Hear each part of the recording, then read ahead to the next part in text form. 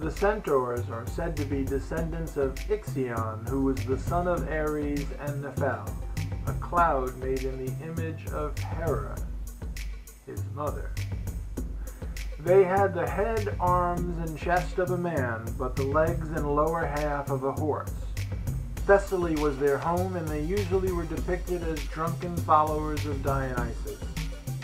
One of the best-known centaurs is Chiron, who was wise and known for his teaching abilities.